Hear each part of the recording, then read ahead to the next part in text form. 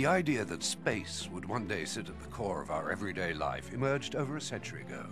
An idea that could only have sprung from the most imaginative minds, perhaps even the craziest ones. The countdown to the launch of the first satellites in fact began a long time ago, as early as the end of the 19th century. Since then, countless writers, illustrators, and filmmakers have wandered down the paths of the future, trying to imagine what life on Earth would be like in the 21st century. Only a few of these visionaries predicted in their more or less fanciful visions that men would one day walk on the moon, and some instinctively guessed that life on Earth would become a major preoccupation for humanity. In their rather approximate guesswork, they imagined that the home of the future, like a whirling dervish, would draw its energy from cosmic forces, becoming lastingly dependent on the space surrounding us.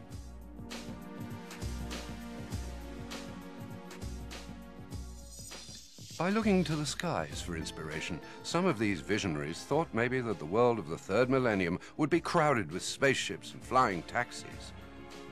They imagined over 100 years ago that someday space would enable us to travel, and that satellites would provide information, protection, forecasts, and care.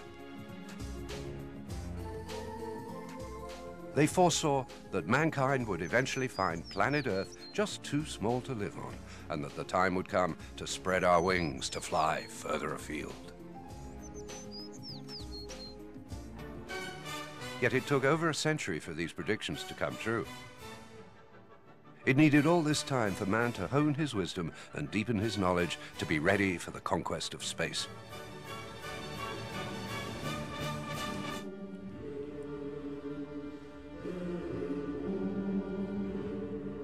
On October the 4th, 1957, to the world's surprise, a Soviet rocket was launched carrying a companion that made this first journey famous.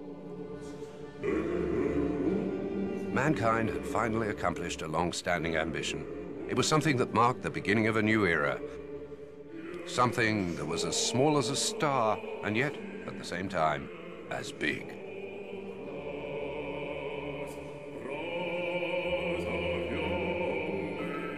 By the way, did you know that Sputnik is the Russian word for companion? Despite being small and modest in weight, Sputnik 1 was the first landmark of the space era. Who knows, it would perhaps lead the way towards the conquest of the Moon, Mars, Venus, and journeys towards new worlds yet to be discovered. But far from leading the way to worlds in hyperspace, this little ball of aluminium that circled the world in 98 minutes has drawn in the sky a mirror of our daily life. And finally, like a performer making its final bow to the audience, Sputnik left the stage. It didn't come back to Earth, although it changed life on our planet for all future generations. The limited baggage it carried went up in smoke. To tell the truth, apart from a transmitter and batteries, there was not much inside the first satellite, which was only 58 centimeters wide and weighed a mere 84 kilos. To fulfill the dream of colonizing outer space, man sent a few scouts in advance. Mice, dogs, small monkeys, and all sorts of animals took off for a free ride in orbit, way before man took his chances. We didn't promise them paradise, but we certainly gave them a tough time. Still in the lead, the Russians put Sputnik 2 into orbit, carrying aboard Laika, the first living animal sent into space.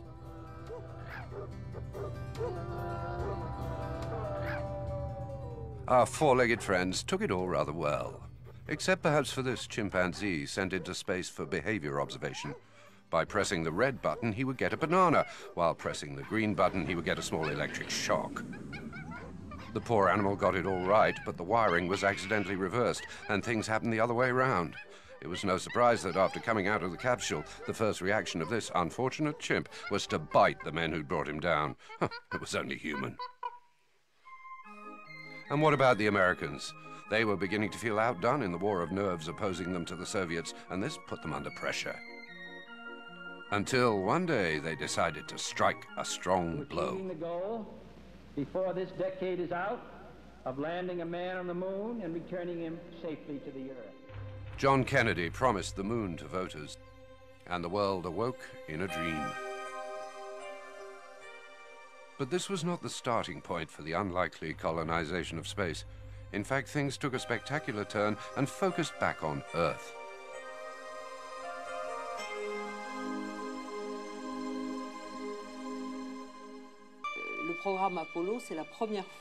The Apollo program brings us the very first images from the Earth taken from another celestial object.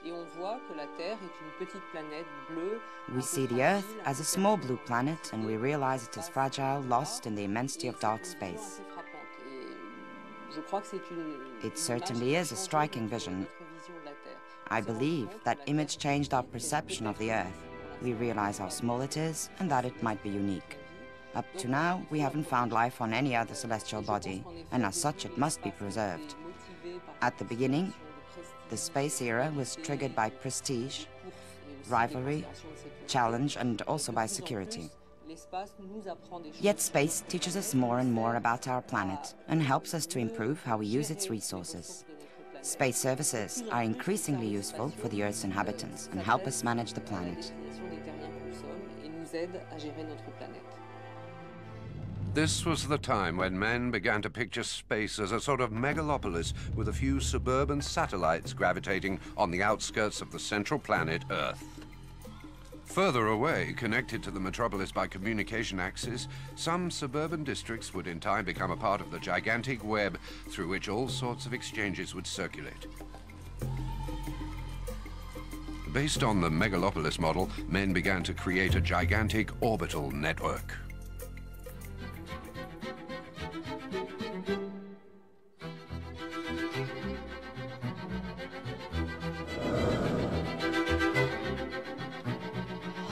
Once more, man surpassed his wildest dreams, and today hundreds of silent birds hover constantly over our heads. Half angels, half machines, this new species bred by man soon adapted to their environment, the void of space surrounding the Earth.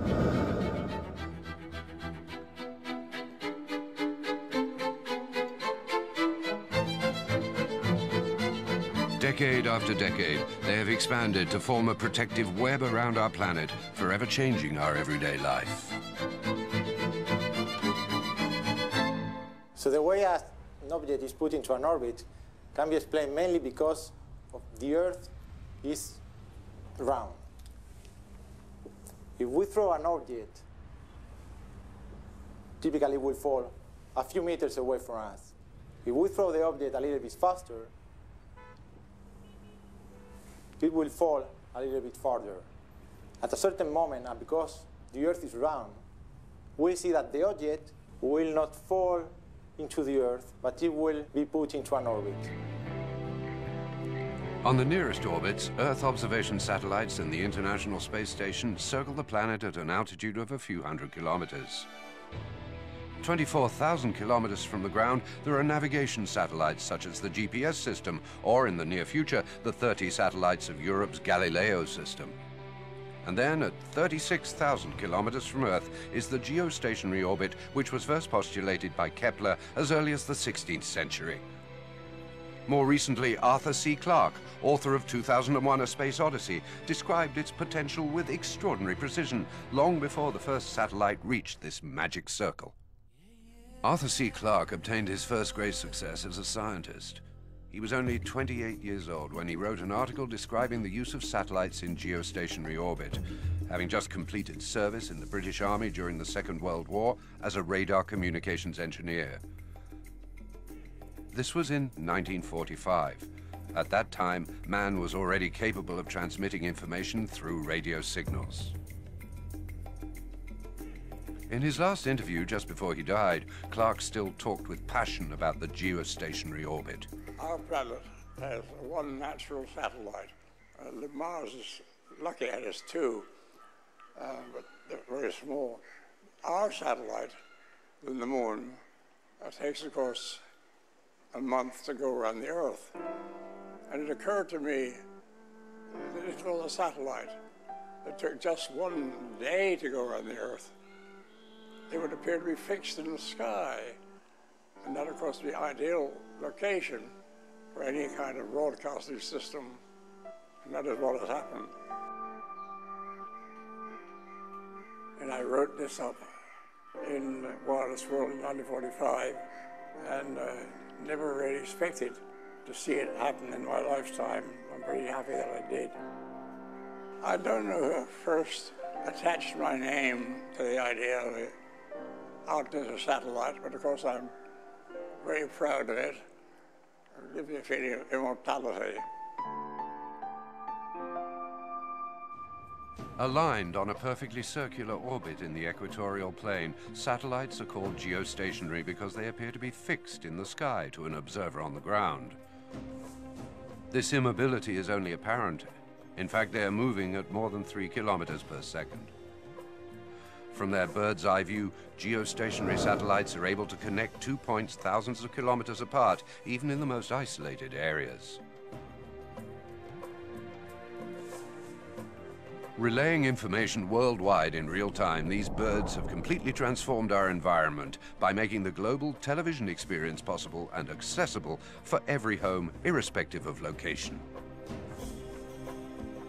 Theoretically, 3 equidistant satellites would be enough to cover the planet, with the exception of polar regions. But this works only in theory. The fact is that over 350 satellites share the geostationary orbit, ensuring coverage on demand. Frequency coordination between satellite operators is managed by the International Telecommunication Union, based in Geneva.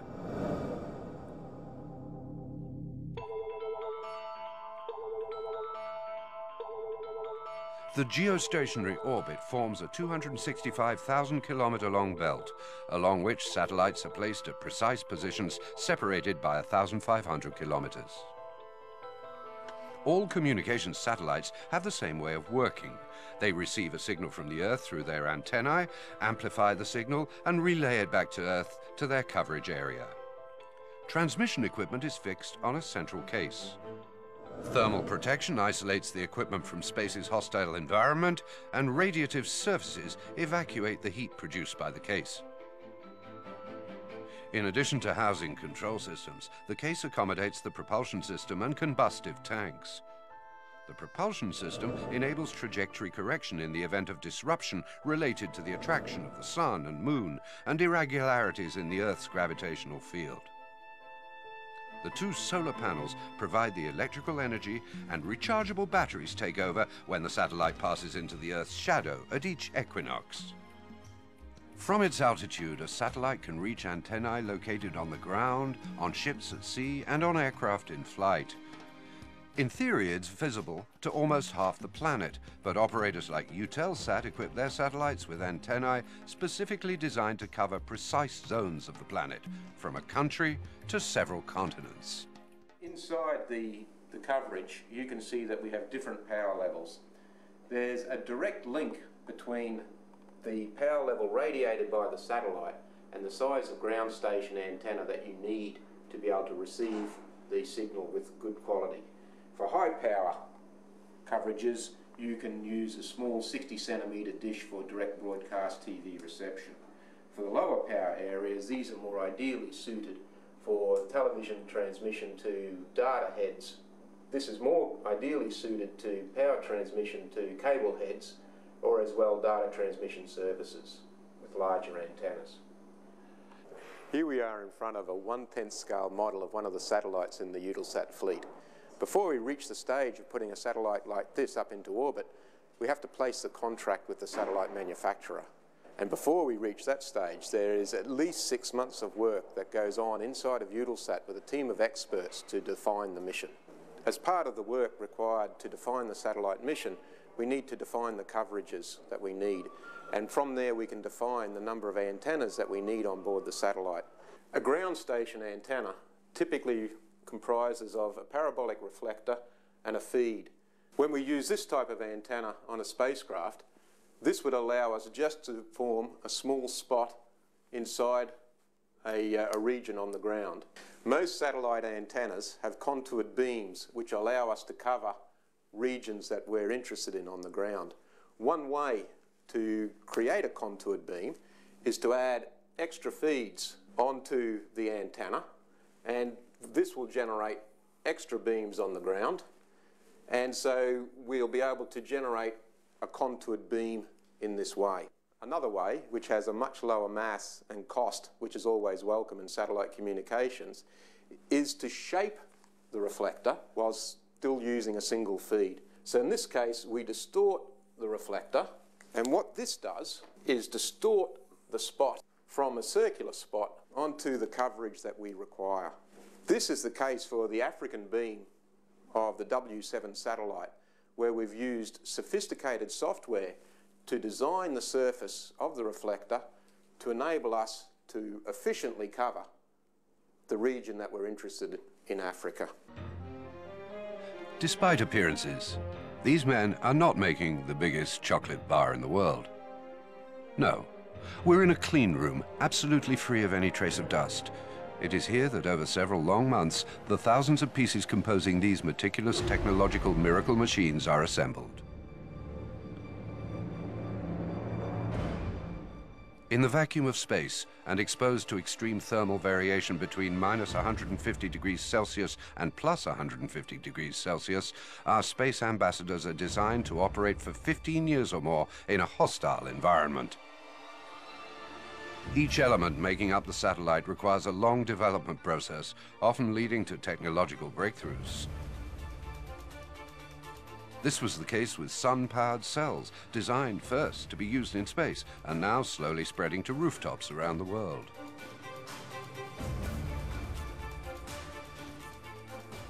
Finally, the satellite gets to the final makeup and dressing stage. Once it's placed at its location in orbit, our star won't be able to come back for a fix-up. After these meticulous procedures, tough stunt training will prepare our satellite for the strenuous conditions it will face in space. Vibration tests, noise resistance in acoustic chamber, extreme cold and heat resistance tests. The satellite will be fully tested before ultimately being encased in its transport container.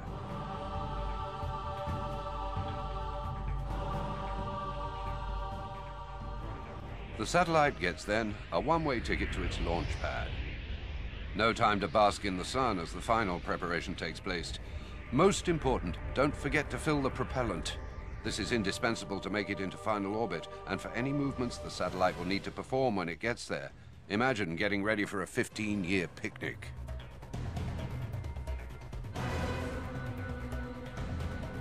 The satellite is then transported to the assembly tower to be installed in the upper stage of the launch vehicle. A few days before the launch, the completed rocket is transferred to the launch pad.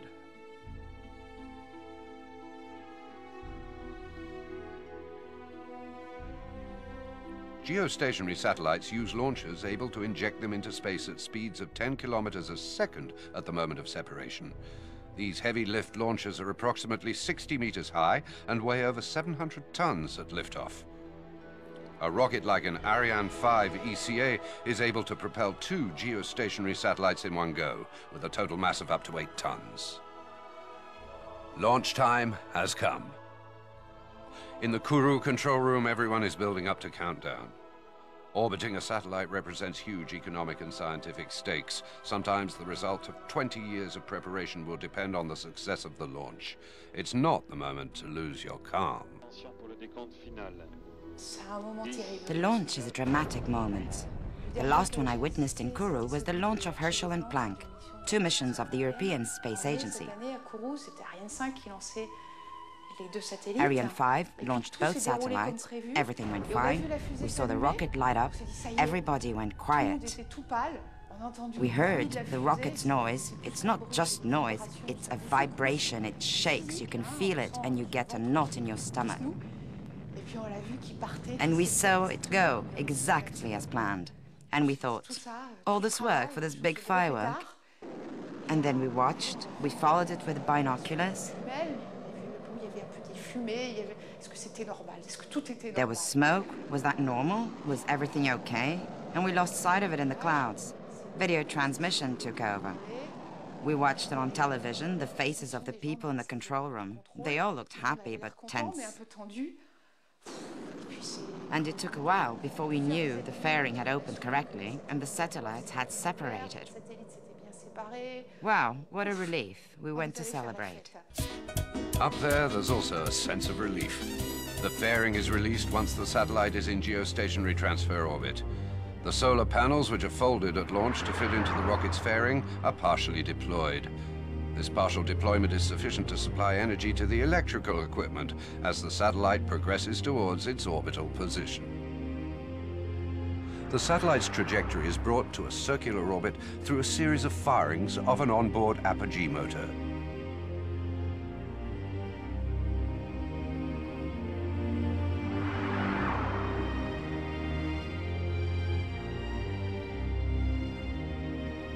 Once in geostationary orbit, the solar panels and onboard antennae are fully deployed. The satellite's span can be approximately 40 meters, which is about the length of 4 buses. It begins its drift towards the place allocated to it on the geostationary ring. Its position on this ring is expressed in degrees longitude, east or west of the Greenwich meridian. After separation from the launcher, the satellite transmits telemetry data back to Earth, which enables controllers to analyze and check the performance of all onboard systems at all times.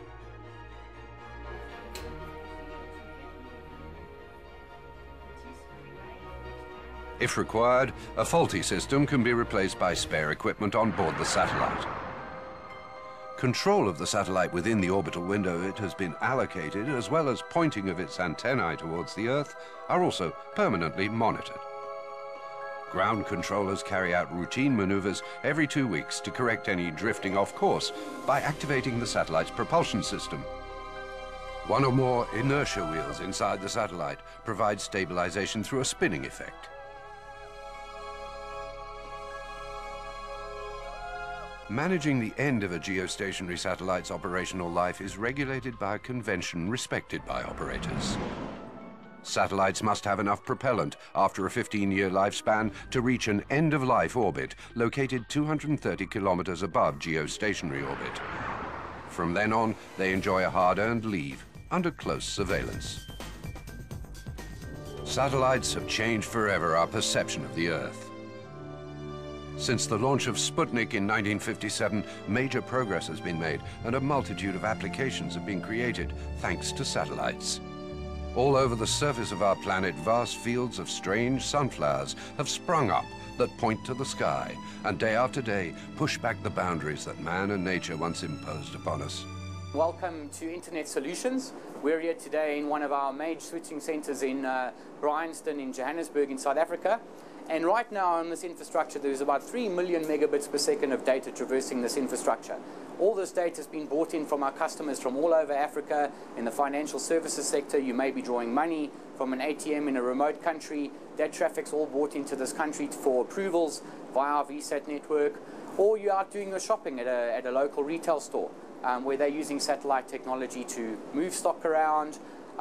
As well as you could be sitting at home using the internet. All of that technology, all of those satellite services around the continent all come into our teleports in South Africa and distribute through this infrastructure to our various customers.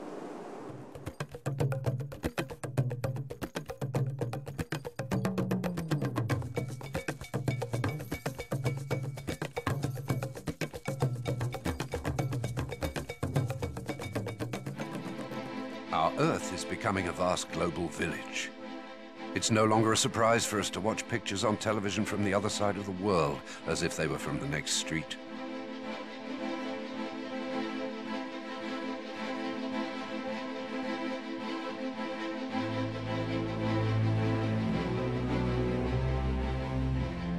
It's also a global village enabling all its citizens to stay connected to the rest of the world and to be informed in real time. A universal village where we can learn from afar. A world roadmap that helps us find our way. A world which is a safer place, where it's possible to forecast natural disasters and where satellites can help save lives. And protect endangered species. The galaxy of satellites is only just beginning to transform our lives.